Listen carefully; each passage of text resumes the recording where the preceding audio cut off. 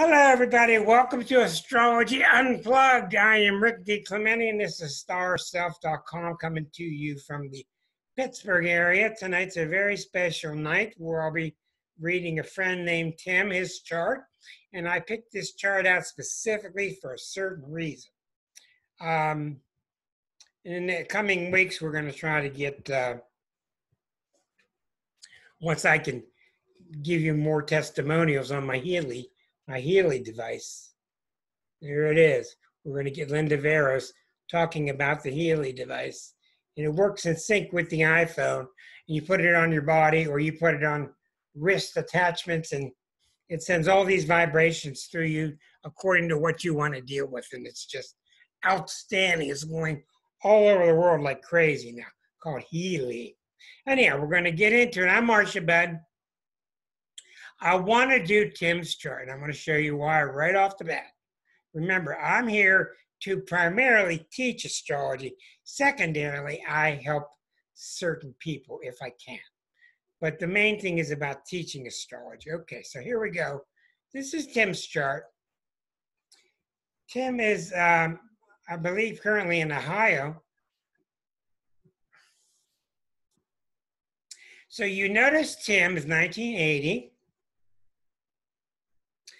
Remember, last week I taught you about the 4 angles. So we see the sun is on the angle, even though it's 4 degrees shy, 3 degrees shy. The Jupiter is too far from the angle. This is not an angular Jupiter. It's 8 degrees away. The Uranus is certainly very powerful. This is the most powerful planet in the chart because it's so close to the ascendant. Okay? So he's very Aquarian. I should say this properly. He's a Pisces, but he's very Uranian. Being Uranian is not quite the same as being Aquarian, but they're similar. Okay? He's very Uranian, and that Uranus is in Scorpio. That's a very powerful place for Uranus. His moon is in Leo. Mars and Jupiter in Virgo with Saturn. There's 3 Saturn planets in the Saturn midheaven. He's got the Chiron over in Taurus. He's got the Venus next to brand new Eris in Aries. The Mercury is retrograde when he's born. And one of the things you could do, I want to talk about that for a second. When you're born with a retrograde, what I would do if he were in my office, I would move that planet from that day forward and backward, and let's say age 10 or age 12, his Mercury came out of retrograde, or 10 days after his birth. Well, oftentimes what you do find with a child, sometimes retrograde children have trouble speaking, or they have a lot to say and they just don't want to talk, or they have speech problems or whatever. Sometimes it's nothing, but all of a sudden that Mercury turns around, goes forward, and they start talking. For example, my brother was Mars retrograde. And when you look 16 days after his birth, Mars turned forward by progression. 16 days after, he's born February 22nd. So we go 8 days into March, 8 days more to get out of February, 8 days into March. So around the 8th day of March, his Mars turned forward. And at age 16, heretofore, he had been staying in his room, very quiet Pisces, very shy. He got in touch with his testosterone, his maleness, and he started lifting weights, and he went out for the football team. So this is a perfect example of a Mars turning direct. Well, Tim's Mercury went direct at some point, which I'm not going to get into now. And that reminds me of the recent book by Arroyo. You see, there's several really big advantages to doing charts like Liza and I did, us people in our 80s, see? When you do them by hand, you can sense how fast they're moving because you're looking at a page where you see all the planets and you can tell when it retrogrades, when it's going fast, when it's going slow. When you look at a chart like this, you can't tell. It's just up there on the screen. So Arroyo puts a lot of stress in his final book that planets that are moving slower are more powerful. Makes sense. Like this threatening thing outside that's hovering by your window, but it's not going by real fast. It's just hanging out by your window. It's pretty threatening. So really what we should be doing as we put these planets up, we should be referring to our ephemerides to see if that planet was moving fast, was it slowing down? Of course, planets slow down when they're approaching retrograde or they're approaching going direct. That's what. Anyhow, I'll get off of that, but that I wanted to throw in for the record. Hi, Dr. John. Good to see you on your Gilligan's Island there. Okay, now, here's the whole point I'm getting to tonight. And I asked him if he would volunteer to come on, and he's been very gracious, and I'm very excited because this is a complex story. Okay, first of all, you've got a Pisces. All right, now I'm going to tell you right away. When you look at a sun sign, you know a lot already. Pisces is a weak sign.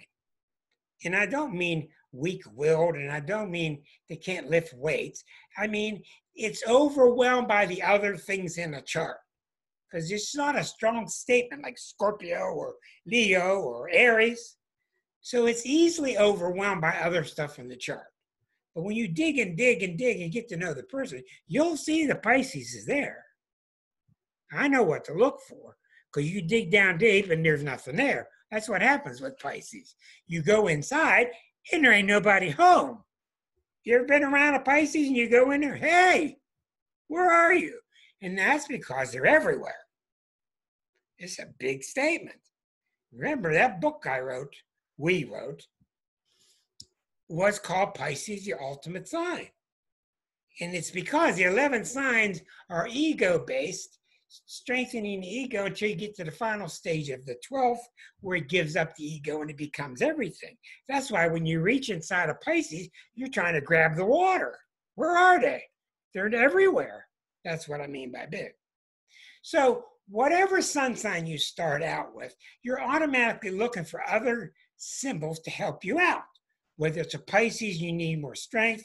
Whether it's an Aries, you need to calm them down a little bit. Whether it's a Taurus, you need to get them moving and not stasis. Whether it's Gemini and they're moving all the time, you're trying to get them to settle down. Everybody's born out of balance. And that's where you have to look to the rest of your chart to see. Now, when we take a look at Tim, we know his moon is in Leo. Okay, we know this already. He's a Pisces with a moon in Leo, and he's got Scorpio rising, and he's got Uranus right on the ascendant. Right away, we got 4 major statements. Now, the moon in Leo acts very different between the male and the female, just like the sun in Gemini. The sun in Gemini males are very friendly and talkative and fun, where the Gemini females are more likely to just give you a tongue lashing and tell you off. Very sharp tongues. Leo women are usually very, very pleasant. Shiny and they're pleasant. Leo males can be pretty darn arrogant. So I have found those 2 signs out of all 12 to have the most disparate natures when you look at the male and female. My opinion. I'll have to get the doctor to make me a disclaimer sign some night. It'll say, Rick means what he says, but don't hold him to it. We'll try that one out. Okay. Now, before we go any further, we've got a Pisces with a moon in Leo. Now, right away, that's a good sign, because the problem with Pisces is they bite off more than they can chew. They take this lifetime to be so Christ-like. Oh, you can walk on me. Oh, you can tell your secrets. I won't tell anybody. You guys go eat. I don't need to eat. I'll go back up on the cross. I don't mind me. You know, I'm out in the sun here for 12 days. I don't need any more water. You know, just don't mind me. They're very selfless and they're martyristic. So they need more ego. That's the conclusion to that book.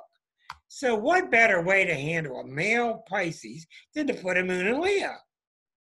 So right off, you've got all your statements that you're typing. I don't have time to read, I'm sorry. If you want to type to each other, that's just fine.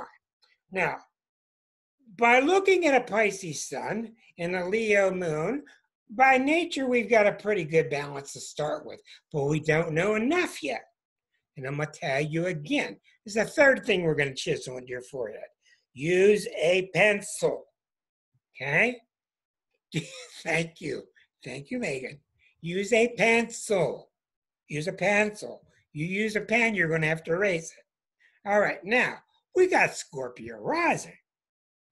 And it gives intensity. You've already got an emotional Pisces. You now have an emotional sign like Scorpio rising, and you've got a moon, which is not emotional, but it's demonstrative.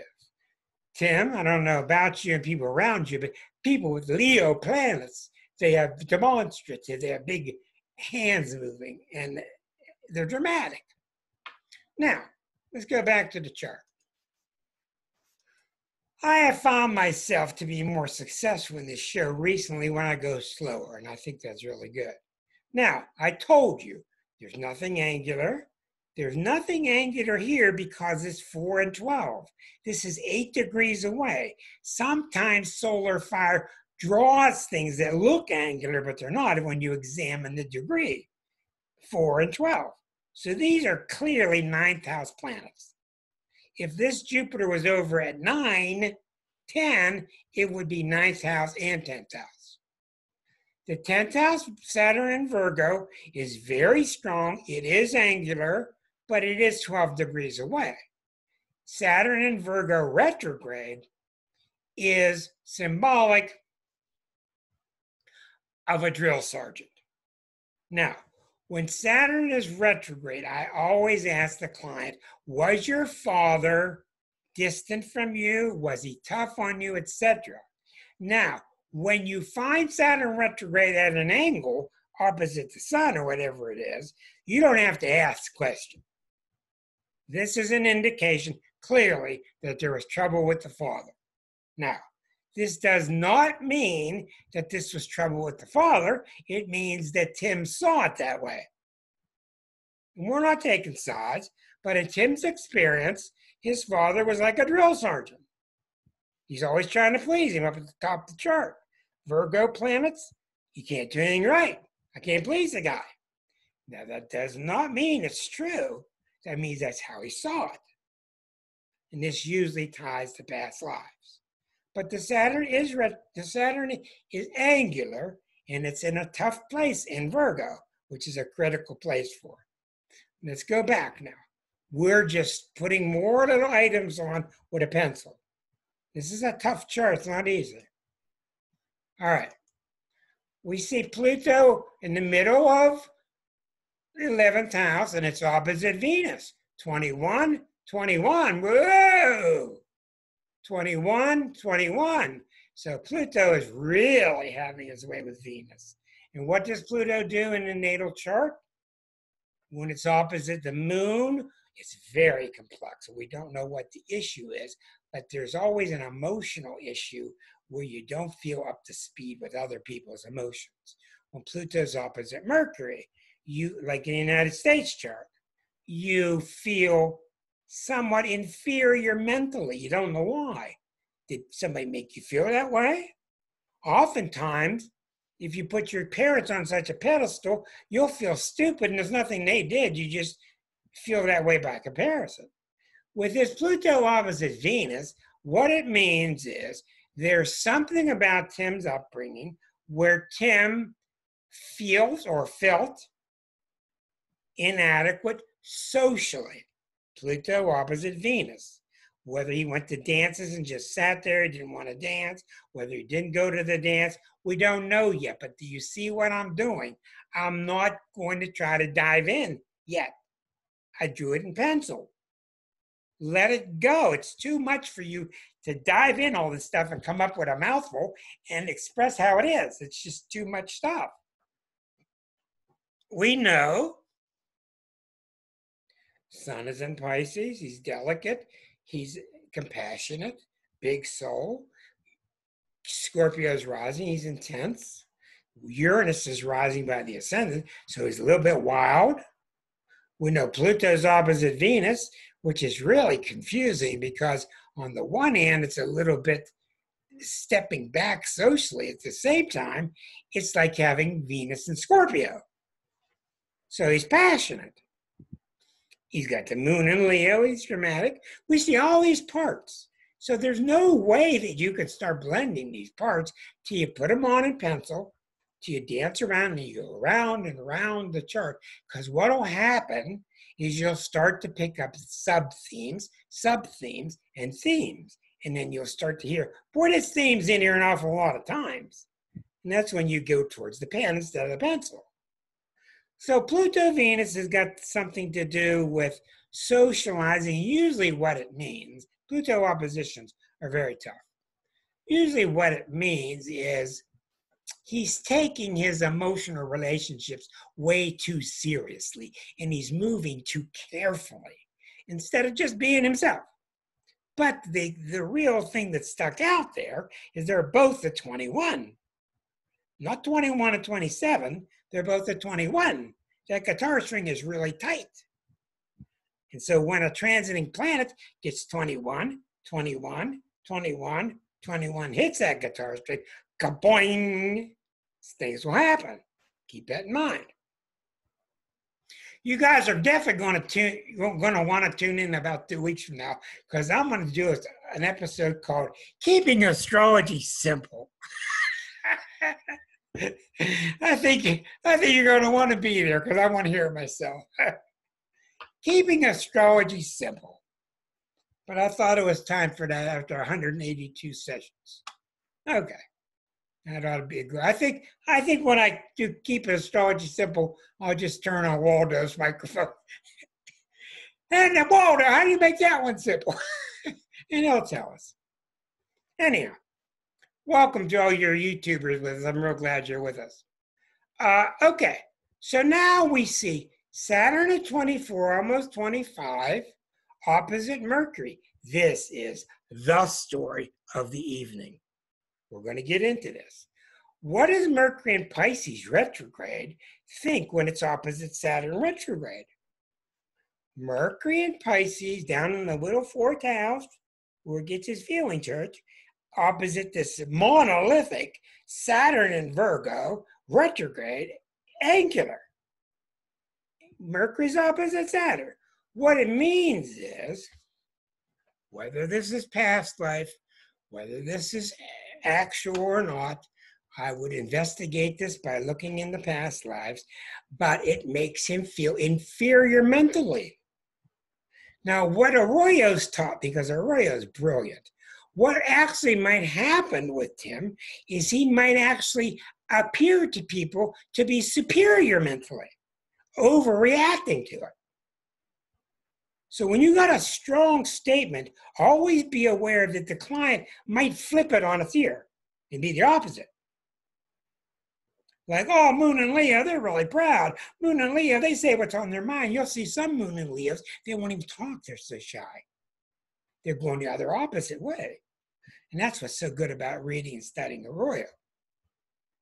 Okay, we don't know what this is, but we know that when Tim started to develop his mind, and I'll tell you right now, this is one of the most important evenings of his life, because this Saturn Mercury is not only exact with Neptune right now, but it's on the internet. Do you see? I don't pick these evenings, it just happens. So we're going to learn a lot about that Saturn in Virgo. And what do you think? This is why astro drama is so important. I asked my clients, my students when I taught, come in the room and tell me what Saturn and Virgo would say. Come in the room and tell me what Mars and Pisces would say. And they think it's silly, it's awkward, but that's how you learn. You dramatize these planets. Well, what do you think Saturn says in Virgo? Well, you didn't do that damn job right. I got to come back and this job's not done. And boy, in my day, we did this in the Marines. I'm doing. That's what it says. That's what Saturn Virgo is. Now, we could beat ourselves up trying to figure how it got there, but it doesn't matter. It's there. It's a target tonight. Saturn and Virgo is the one who's going to lose tonight at the end of the evening because Neptune's opposite. That's what the discussion's about tonight. Okay, so we know we got an issue with Saturn and Mercury. We got an issue with Pluto opposite Venus. We don't know quite what Uranus is doing on the ascendant because it's really pretty wild. All right. Now, the sun, which is angular, it's really 9 degrees, so it's only 3 degrees from that nadir, is a third house and fourth house. This gives him lunar qualities, not Cancerian, lunar. So it's very Cancerian, sort of, but it means this Pisces side of him loves to be at home, loves the family tradition. And you notice here, I'm not looking at Tim. I don't really care what Tim thinks yet. I'm telling you exactly what the chart says. We'll get to Tim's reactions later. But this is a person who loves the mom, loves the family, loves the traditions. As a matter of fact, tradition and land and property and grandma's house and all that's a real big deal to this kid. Well, this sun is at 9, and right opposite are 2 planets at 4. And look where they're at. They're both retrograde, including Mars, which is very rare. They're both in Virgo. So the Pisces sun says, well, I want to bring my friends over, and we want to have a nice little hamburger roast, and we're going to have some nice music on. And Jimmy's been overseas, and we're welcoming him back, and it's nice to see Jimmy. We're going to have some nice music. And the Virgo stuff's up there going, when are you going to drop all that and get back to painting that fence like you said you're going to? That's what Virgo's about. And so he wanted to chill. The sign that wants to chill is Pisces. You ain't chilling. We got stuff to do. Yeah, you do. Yeah, you do. Yeah, you do. Yeah, you do. But I'm going to chill. Well, I'm not sure what to say. So this is a very natural argument in this chart. And this is why you dramatize it. Now, I'm going to ask Tim now. Is he around? I don't know. Yeah, Tim. Yep. Does this make any sense yet? Yeah, I don't know. I think, yeah, maybe little pieces. All right, that's all we need for right now is little pieces. Thank you. We'll come back to you. All right. Notice the elongated face on Tim. Okay? People with long faces have Sagittarius or Aquarius. He's getting that from the Uranus on the ascendant. Aquarian people have very parallel faces and rounded chins, very similar to Sagittarius, who have elongated face, like John Kerry. Very good example. Now, I'm not trying to hit him perfectly yet. I'm just drawing on pencil.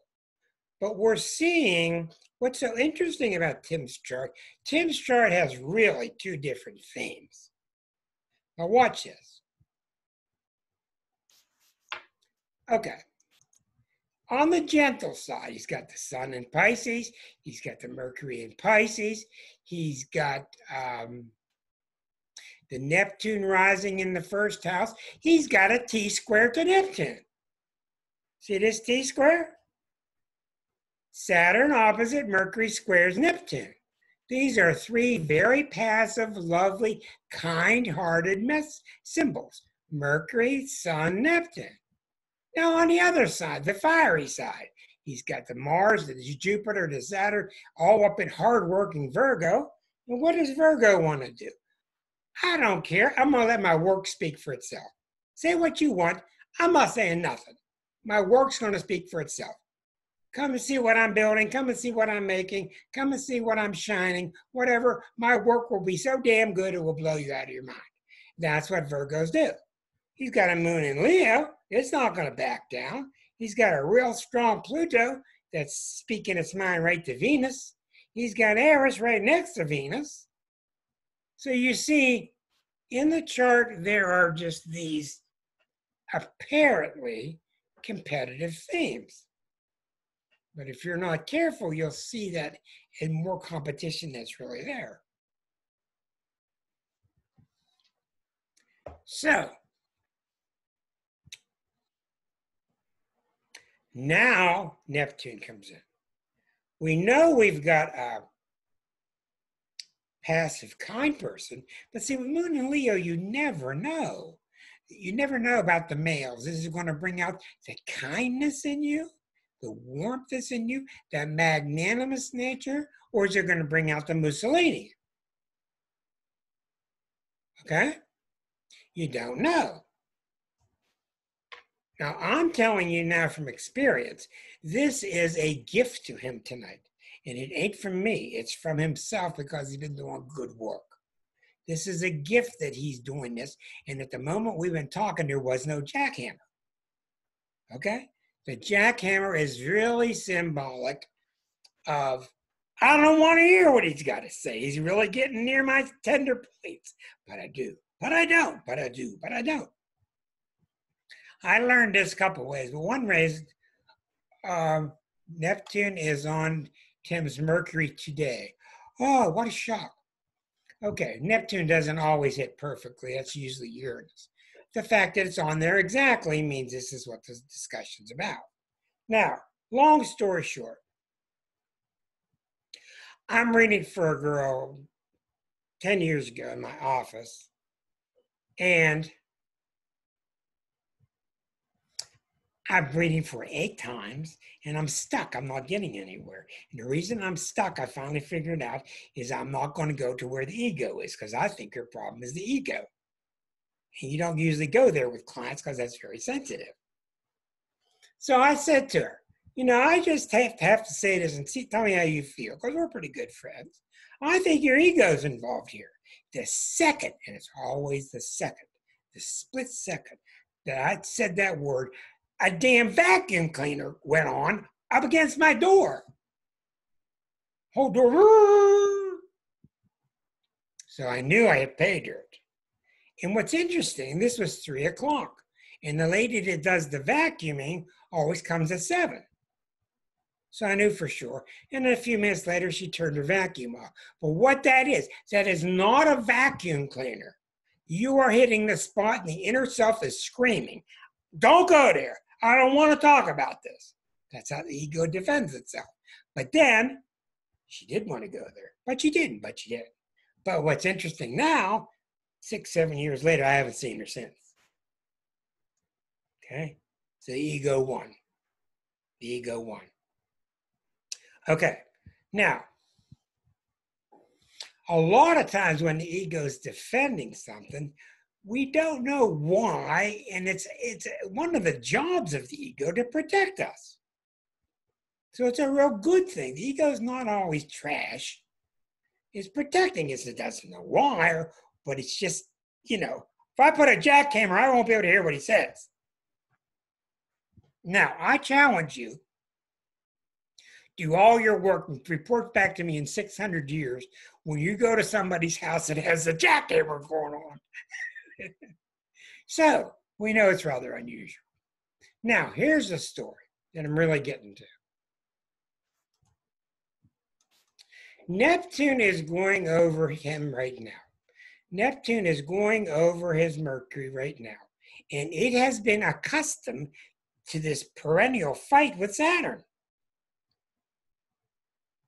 Now, Neptune is down here in the 4th house and Saturn's up here. Now, what I want you to understand, and this is something to me, after 42 years, I'm finally learning this.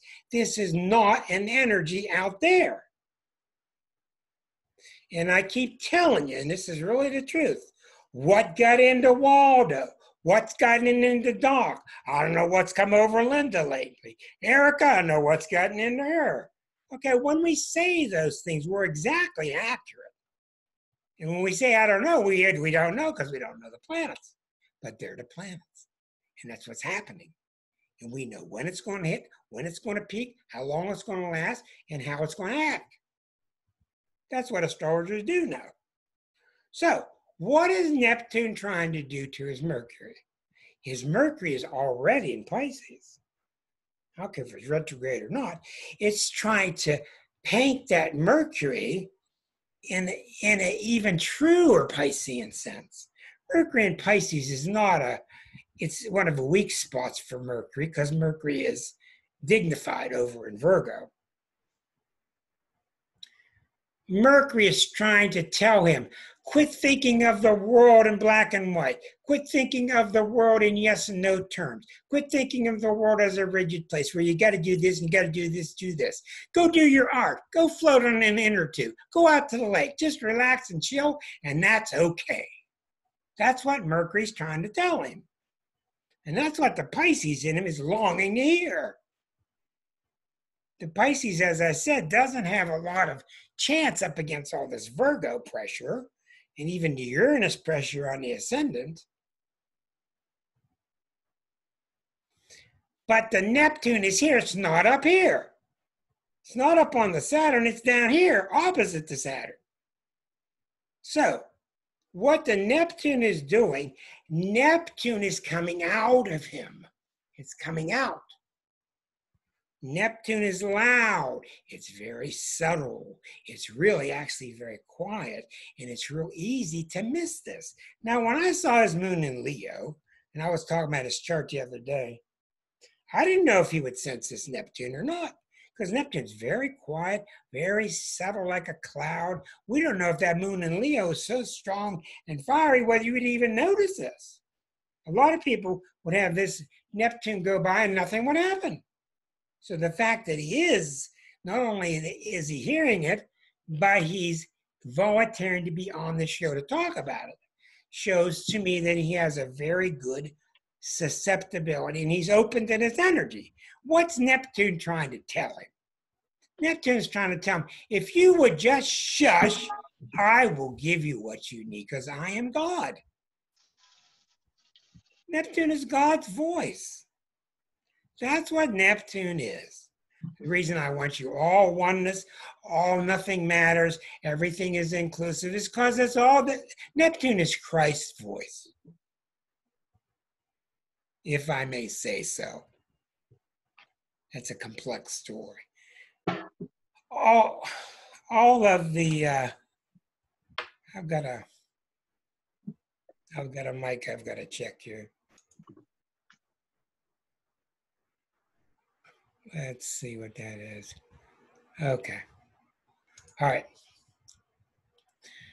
So what Neptune is trying to show him, and remember, his ruling planet is Neptune. He's a Pisces.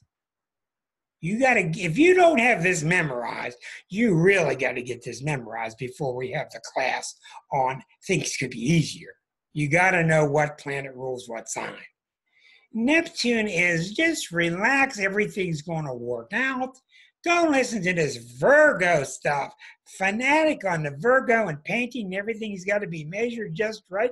We don't want to use another board and have to cut it and measure it. And blah, blah, blah, blah. Virgo, just get lost. Pisces knows where it's at. Now, I told you before, I'm laying on a blanket with my girlfriend in the summertime. We're underneath this big, beautiful tree. And I look up in the tree and there's this dead branch. And I told her, look, if I'm a Virgo, I can't sit here and relax and drink lemonade till I get up in that tree and get that branch out of there. Right? Like it's going to really matter. I said, if I'm Pisces, I go, hell with that branch. That's all part of nature. It'll decay when it decays. That's why in the book, this chapter on the 6 polarities, the most important polarity in the zodiac is understanding Pisces and Virgo. Really critical. Tells you everything. Because Virgo is about no and restriction and do this right and get this right and take it on the chin and don't say anything, get to work. And Pisces is just let it be. The dog's just taking a pee, leave him alone. Just relax, let it be. But I told you where the problem comes in, and this is where we really have to express ourselves clearly here. When Virgo sees somebody relaxing, it's really akin to somebody being a bum. And Virgos can't stand bums. Get your ass to work. But is the person laying back on that chair, what if it's the Pisces Einstein and he's an inch away from figuring out his big theory? A lot of productive things happen when you're laying back, relaxed. So that's the problem with the Pisces Virgo axis. The Virgo has to be given permission to go relax. And the Pisces, on the other hand, has got it. They know about being laid back, but if they're not careful, they can become a bum and become too meaningless. So they got to be in balance. The Virgo and the Pisces have to be in balance. Get up and work when you need to work. Relax when you got to relax. You got to be in balance. But in his chart, he's got 4 planets. He's got 3 planets in Virgo plus the Virgo midheaven, all opposite that little Mercury. And now Neptune's on the Mercury, exact. So while it's there, I'm speaking for it tonight. I'm instigating the beginning of this dialogue. Neptune's telling him, look, I know all these things in the world are important. Yes, you got to pay your rent and stuff, but it's going to work out. And don't let these worldly things get you upset. Because when you're in sync with me, Holy Spirit, when you're in sync with me, Holy Spirit, everything will work at all times. Always. And the Virgo's going, oh, that's a hell of an agreement, boy. Did you get that on paper? See, but that's not how the Pisces works. Pisces has the 2 biggest gifts in the zodiac. Faith and belief. They got it normally, naturally. Now we're ready to talk to Tim. If I can find him. Here he is. Hi, Tim. Okay, Tim, tell me what you're thinking so far and whether you want to punch me or something.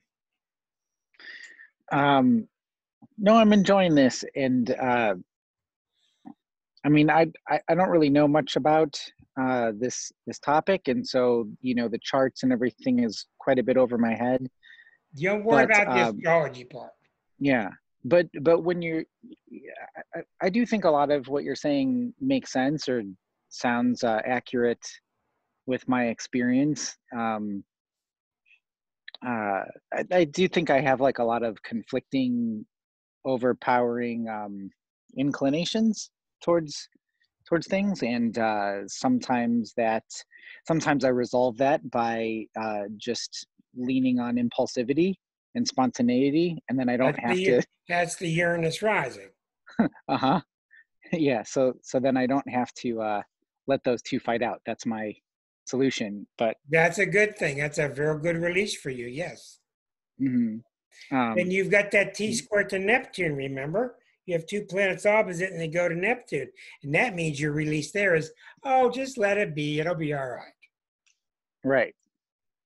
Now, right. The difficult thing I was looking at in your chart earlier is you're going to have a tendency. There's the backhoe. You're going to have a tendency with I'm calling them 4 planets in Virgo. It's really 3 plus the midheaven. And a moon in Leo, you're going to have a tendency to want here's the whole story, to want your well-being to be related to how well you do your work. Mm-hmm. You're going to identify so much with what you're building, what you're making, that you're going to let it, the fear is that you're going to let it override who you really are, which is the Neptune part, which is the Pisces part. Do you understand? Yeah. In other words, people are going to love you for who you are. They're going to love you for what you're making, love you for your skills and all that. But don't let that become primary. The primary thing is, what I'm saying to you is, what's primary is your ability to love, your ability to be open, and more importantly, to let love in. Mm-hmm. And it looks to me like the person I'm talking to has a pretty good balance on this. And I think this is very nice. I don't know. I don't experience balance. Okay, well, with the Uranus on the ascendant, you'll swing wildly. Yeah. You will definitely swing wildly. But when you pull back and look at this, I'll bet you, before I came out of the picture last week, I'll bet you knew something's going on. You're at a kind of a turning point. Yeah, I mean, things are at a fever pitch for me. I don't know how much my mom discussed with you the my current life situation, but A little bit. yeah, but I bought a house that needed to be completely redone all the way, including foundation and really everything. I just been through that myself. Yeah. Oh yeah. And I don't have the experience or skills to do this stuff, but I've decided to do as much of it as I can, and basically been working on it every day for the past 3 months. And Now, do you want to know what Neptune's telling you right now? to knock it off. Huh. Quit trying to do it by yourself. Yeah. I Shout out and say, look, I'm up to my elbows, and believe me, we've been through this for 3-4 years. We know, in the cost. I could use some help here, and you've told me that before I ask, you're already supplying what I need, and you're built with trust and faith. See, if you listen to that Virgo stuff, it's not trust and faith. Damn it, I'll see it when the guy signs on the line. That's what I'll see. That's when I'll see it. But the Pisces isn't that way. Pisces, I do trust. I do trust somebody will show up and show me. I'll see a web page that tells me how to do this. It'll work out. Some astrologer out of Pittsburgh will do my chart all over the world. How about that one? So, what Neptune is trying to do with you, because it's going to go back and forth over that Mercury for a whole year. It's nothing in a hurry. It's going to be going back and forth all over it. Mm-hmm. Neptune is trying to tell you to have faith. It will work out. And you got a liar in you. And I don't mean that personally. We all got it. You got a liar in you. The Virgo and the Leo are going to lie to you. Because they're going to say, well, you have to know how to do it, and you should be able to do this, and this is a Tim thing, and it's all coming from Tim. It's a liar. Because it's not. Because everything is downloaded, as you know. So this is, in a way of speaking, this is your chance out of many decades to really download your grace and your intuitive skills. And it would be very easy in your chart. This is not critical at all. It'd be easy in your chart to have these more subtle forces just covered over. The T-square to Neptune, the Mercury down in Pisces, the Sun in Pisces. They could get layered over very easily by these more forceful outer planets. So, what this is saying is, okay, when you start to sweat, when you start to get worried, when you start to push too hard, stop. Tell your sentry, nyeh. Tell your drill sergeant, nyeh. Goodbye. You're not in charge of me. I am a God's son, whatever you want to call it. I'm going to go chill. I'm going to take a walk, and it's going to be all right. Because how many times, all of you, how many times have you seen people that are worked to death and they're haggard and they look like they have no faith in anything? Nothing, except more medical bills. There's nothing fluid about them. Nothing fluid. And astrologically, being fluid is the most important quality you can have, because you're keeping that channel open. Is this making sense to you? Mm-hmm. Good. Go ahead. Oh, yeah, I don't know. We got the Aurora Borealis behind Peter, and we got the ocean breeze behind John. I got to get something good behind me. This is crazy. Go ahead. Go ahead, Tim. Yeah, I just there's certain things that are out of my control that I need to Right. get better at letting go, and there are certain things in my control. And right now, it's very like smoky, figuring out which one was which. And Yeah, that's what Neptune does. It makes it very cloudy and confusing. Yes. mhm. So I think that's the greatest source of stress, uh, and challenge for me at this time is knowing when to step back. You know, a lot of people are telling me I should take a day off of working on this house, and at the same time, I don't know. There's a finite amount of time, and Is that true? there's yeah. Oh, I mean, yeah? I don't. I never knew there was a I finite amount of time. well, I go back to work in a few weeks. I'm a teacher, and I'm going to have a lot less time available to work at the house. Um, I don't know. I mean, I guess something could change with that. The question when you get into these jams, and they're very legitimate, what you're saying, is Mm, what does the faith say? What does the reason say? As opposed to what does the BS say and what does the dictator say? There are four mm. people involved here. You don't want to hear from two of them. You want to hear from what is really intuitive and what is really rational. But you don't Yeah. want to hear from crazy talk. You know, I got a voodoo doctor. She's going to take care of everything for me, right? Mm, And you don't want to hear the dictator because the dictator mm. you'll never please. But Right. what tonight is doing in a major way when Neptune is exactly on your Mercury 1 day out of 164 years, on 1 day, it's exactly on you because it's opening that channel. Now, Tim, what happened to me in the 70s when Neptune hit my Mercury, because Mercury is your mind, it's the way your mind works, it's a computer.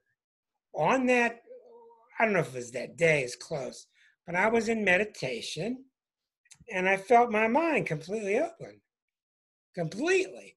And I didn't know that it could do that. I didn't know that Mm, there were rooms. It just completely opened. And it's never closed since. I take it for granted now. That same type of thing is happening with you. With your Uranus there, let me show you. With your Uranus here, right here, this means you're really hardworking, you're very inventive, you're genius like, you like to do things suddenly, get things done. This is very powerful and it's very ahead of its time.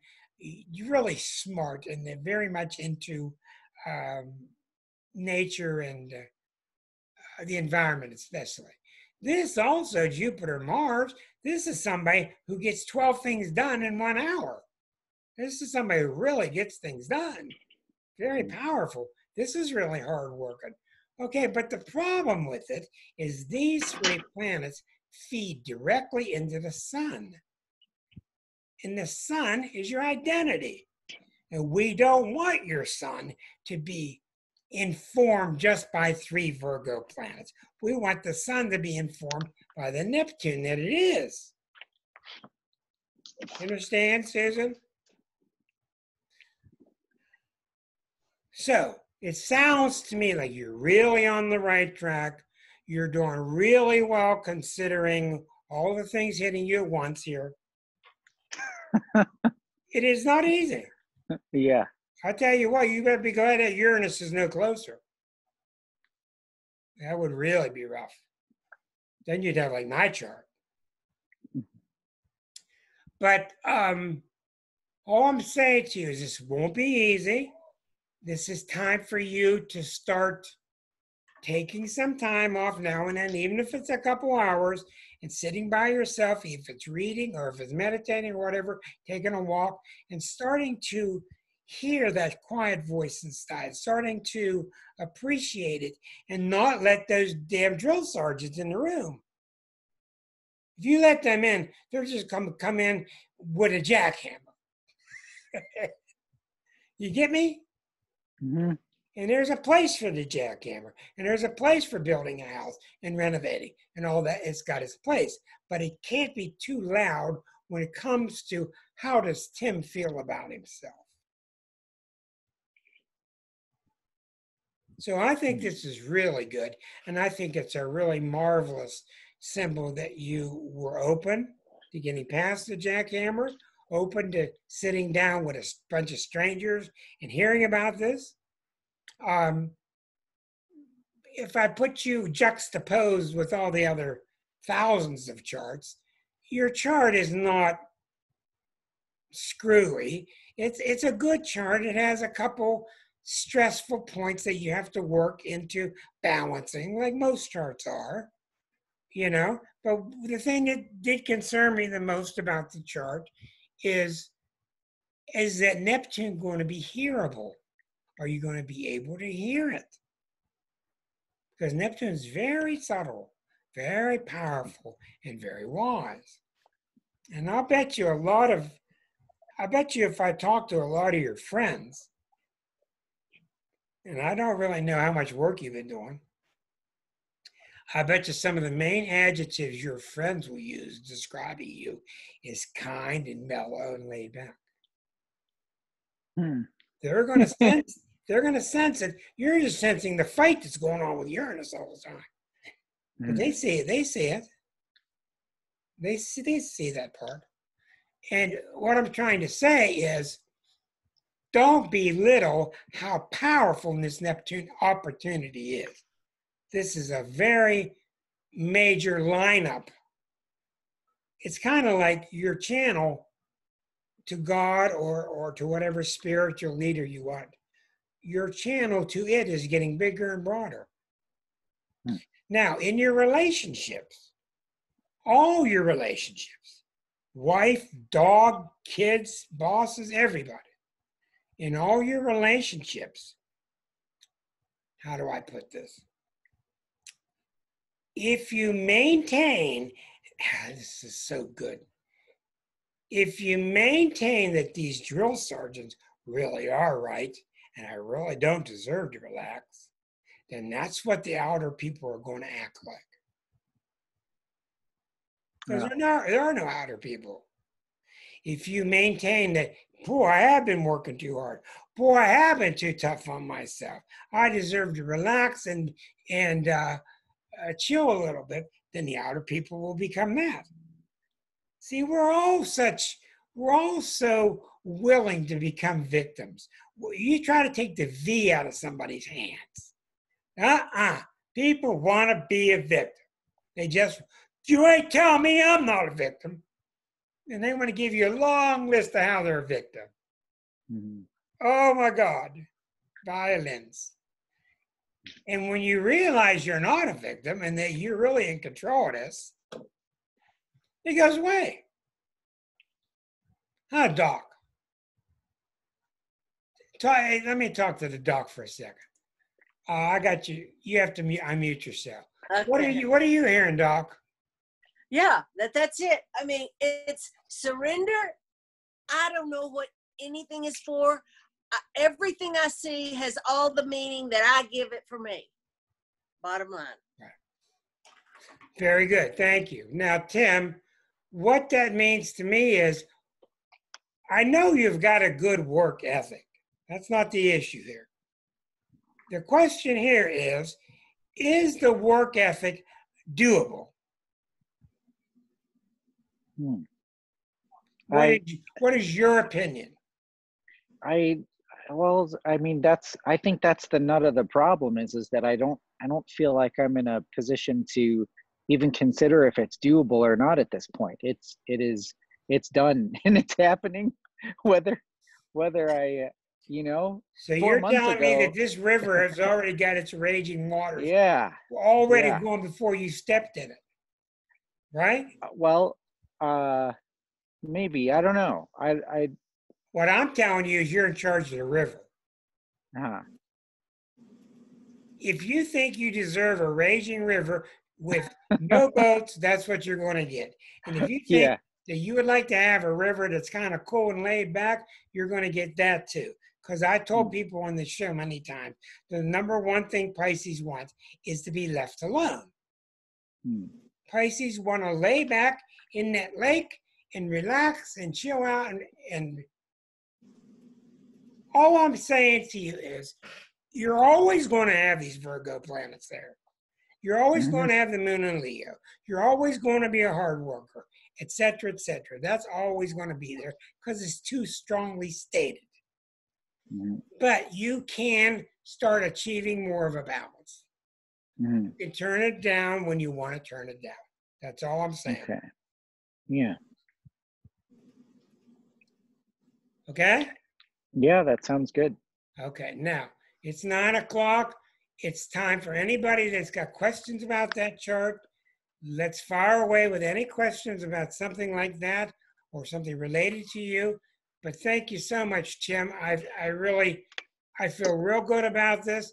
And I know I do this every day, so I know what kind of odds you have with this and don't. And like I said, the Virgo is going to stay, and thank God you're going to be a hard worker. And you're not going to be in that list of Pisces who end up with alcohol problems and listlessness. But we just want to start getting a balance. That's all. Thank you. You are welcome. What do you think, Susan? That Uranus on his ascendant has cropped up in his relationships with colleagues, bosses, and whatnot many, many times. What does it do? What does it do? He's got a sense of humor that he will say and do things that tickle him regardless of the reaction other people have, and then he thinks that's funny too. That is the Uranus. You're right there. That is the Uranus. Yeah. Yeah. So quirky sense of humor for sure. I think I've been trying to tell him, since we've talked, that it's okay to let go a bit and to let others do some of this. But I get it. He has sort of stepped into a moving windmill and the blades are right up against his nose. And it's hard to really get perspective when that's happening. I get that. Yeah, that's true. Yeah, Am I wrong? That sounds kind of vicious to your nose. Well, yeah. Well, the whole thing also is this. He has set in motion what he has now. Okay? Which means he is setting in motion now what he'll have later. Yes. Now let's take a look at what's going on in this chart. Okay? I got a question though. Yeah, go ahead. Is transiting Pluto having any particular impact here? That's exactly what I was going to look at. Pluto is right now about 24, about right here. And Eris is, by the way, everybody, I found out there's a new planet called Haumea, Haumea, and she's exactly opposite Eris.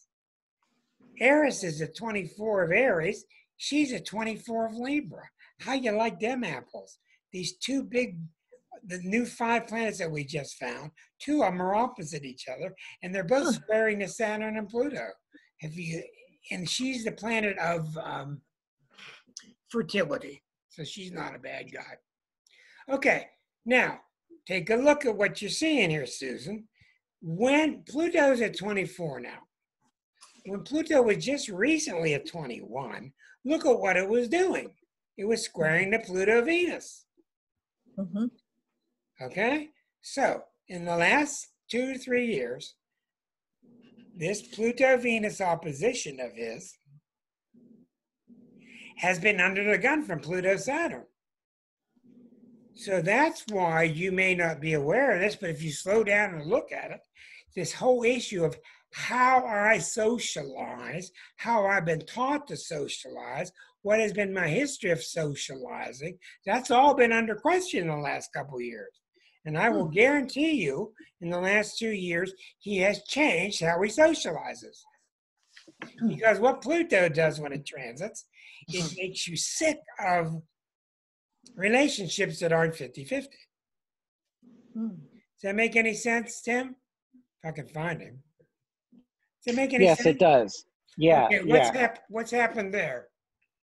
Well, I try to be less funny at work, and Good.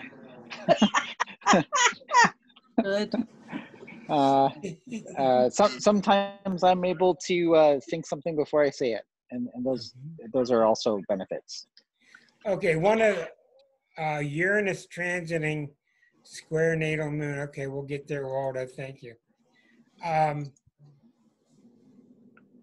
One of the things Pluto's doing now, remember, you've got Pluto opposite Venus, and Pluto's come now to square itself. So Pluto's 1/4 of the way through its orbit, but it happens to be squaring the Pluto-Venus axis. Okay. And Waldo keeps adding trouble to my work here. He keeps dumping more bricks on my palette here.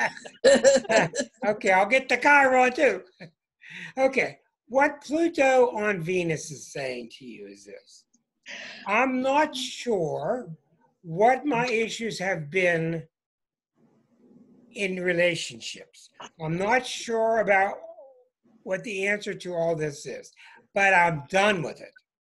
That's what Pluto says. I'm done with it. This is who I am, and you're going to have to deal with it, or goodbye. That's what Pluto says when it gets in this kind of a axis. Now, this is not how Pisces talks, but this is how Pisces talks when Pluto's on. So Pluto's, in other words, you're saying to the world, I'm good enough to relate to anybody when I relate socially, and let it stand. And if you aren't willing to go 50-50 with me, then I'm not willing to dance with you. That's what Pluto's saying. Now, Waldo's busy throwing more bricks on me while I'm talking, so let me see what I can find here. You said Uranus at 10 Taurus. Uranus is right on Chiron. Okay. And square to the moon. Oh, this is a big deal. This is a real big deal. Okay. Now, this is really big. Uranus is sitting right here, right now. In your lifetime, it's gone from here. It's gone over here, and it's sitting on Chiron. It's squaring the moon, and it just entered the 6th house. This is a big deal. Now, what this means is you're going to be very busy learning a new job skill. Now, you're being very busy with this building, but Uranus going into the 6th house is about learning new computer skills. So you should be under the gun right now, learning all kind of web skills or internet skills or something. Can you tilt your camera down a little? Yeah. Does that make any sense to you? Yeah, I think so. What does that mean? What does what you said mean to me? Yeah. Well, I mean, so I guess with work, if we do virtual learning, I'll need to do a lot more on the computer than what I would do in person. But I'm not sure. I'm not sure beyond that what else. Let me explain to you further what it means. When Uranus enters the 6th house, it's right here now. It's going to be here about 6 years. Usually it's about 7, but this house is smaller. It's going to be here about 6 years. It's getting you prepared for when Uranus goes into the 7th. Because Uranus in the 7th is hello to the public, and I'm going to present a new image to people. I'm going to become a different persona. What Uranus is saying to you is I'm going to give you 6 years to learn a new skill set, so it will come in handy when you pop out with this new Tim. Ah, That's okay. what this means. So this is not just computer skills. This can be all kind of stuff. But what we're seeing is you're about 6 years from presenting a new persona to the public, and these new skill sets that you'll be learning in the next 6 years will promote that. Okay. So what do you teach? So I'm a special education teacher working at a career center. So I actually don't deliver instruction right now. Okay, that's very much in sync with all your Virgo planets, with all the Pisces planets, Yep. with the strong Chiron. It's very Piscean to help the underdog. So you're really in the right profession. Now, I do want to take a moment, which I don't usually do, but I want to take a moment and look in the past life. I just want to put in, he has a natural tendency since he was first able to walk and talk to be very compassionate and nurturing to other people. Always. That's very Piscean. Beautiful, wonderful, and that's one of the reasons he's getting supported tonight, because we don't want the Virgo planets gobbling him up, Right. turning him into just a Virgos make you robots. If you don't watch the Virgo, it makes you a robot. You got to really watch it. I got a big smile out of Peggy because Peggy got out of the jaws of the robot just in time. Very good, Peggy. I'm glad. Okay.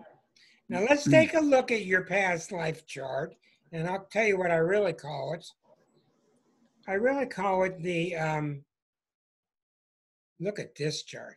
This is the spiritual transcript, in my opinion. Most astrologers don't even do harmonics. This is the 12th harmonic. This is a derivative of the birth chart. 12 is the number of Pisces. It's the number of your spiritual life. You multiply everything in the birth chart by 12, and you put it back on the circle. That's how you end up with Mercury and Pluto and Venus and Neptune and Sag. This is the chart of a spiritual teacher. This is the chart of a spiritual teacher who's been doing spiritual teaching for many, many lifetimes. Okay, that's what we know. Look at Eris, sitting right there on the angle. This is the area of the counselor. So what do we know about this? With all this Sag here, I think what this means is this. All right, get ready for this one. I go back and forth, 12th harmonic natal chart, 12th harmonic natal chart. And I've learned to do that, and I've taught myself that. And what that teaches me is, before he took this lifetime in 1970, whatever, what did he think needed to be adjusted? I'm going to take another lifetime, because when you're in between lives, you're not thinking about your family and the cul-de-sac and the garage. You're thinking about going back to God slowly, quickly. What do I got to do? Because you're out there in the ethers. So it's very clear to me, what did we see in his 12th harmonic? A bunch of Sag at the top of the chart teaching. Okay, Linda wants to try this. Do you want to try it? Try it, Linda. Unmute yourself. Tell me what you think. Why do you think he came up with the birth chart he did, given the 12th harmonic that he had? Well, all the Virgo planets are retrograde, and that suggests to me always that it's a period of reflection on what's gone before. And so, and the Mercury's in retrograde. So that opposition is really karmically about that balance. It's not just about in the birth chart. It's about how critical it is in this lifetime not to allow either one of those impulses, those voices, that energy to predominate. Well, you're exactly where I was tonight when I started this. But I'm seeing something in addition. I'm not negating what you're saying. I think what you're saying is true. But the story I'm seeing is a little different. There's too much cavalierness. All the Sag at the top of the chart. I'm going to teach, but hey, we'll just do it this way. I'm going to teach, hey, we'll just do it that way. Well, what's the opposite of being cavalier? Virgo. The Virgo. Okay? So that's why you took this lifetime and said, we're not going to be cavalier this time. Yeah, we'll put Uranus on the ascendant. Okay, but this time we're going to be more careful. We're going to put Saturn in the middle of all this, put Saturn in Virgo, but we're not going to be so cavalier, because what happened is, coming out of the last lifetime into this lifetime, it doesn't matter if he's right or not. He felt that he was being too cavalier. Maybe his spirit guide said that too. I don't know. So he puts in a couple of drill sergeants, like salt and pepper. Put in a couple of little sensors in there in this lifetime. And so what this means is in this lifetime, you're a little more careful about what you do. And your mother just raised her hand. So you can unmute yourself. And I was just pointing out that I'm probably one of the drill sergeants. I don't think so. You're one of the sages. I don't think you're drill sarge. But remember, this is what matters here. What matters here is this is how he felt at the time that he arranged the roles that these people are going to play in his lifetime. Right. And when I saw the Sag there, I saw it made total sense because it's the opposite of all that Virgo. Yeah. So what we're really seeing in conjunction with what Linda said is exactly right, is getting these things balanced. And I'm going to tell you, Tim, one more time. You're really lucky that Uranus is not closer to that ascendant, because it's wild when it's really close. So I think it's a very intriguing chart to have witnessed. Making any sense to you all watching? Who's got a question? I got to compete with Aurora Borealis now. Look, I got the waving palms. I got the Aurora Borealis. I got a fire. That make me look like I'm in hell. I don't want to put a fireplace up there. I got to come up with something good. Maybe working gears or a clock or something. I don't know. Come on, who's got questions? We'll let the YouTubers go for now. Thank you for being patient, Mr. and Mrs. YouTubers, and sticking with us. If you want to join us live, just go to Google and type in Astrology Unplugged. If you are 8 o'clock, Thursday nights, 8 o'clock Eastern time every week, type in Astrology Unplugged. It will give you the link to Zoom because the whole world is busy Zooming. Yep. We'll see you next week, and thank you for being with us.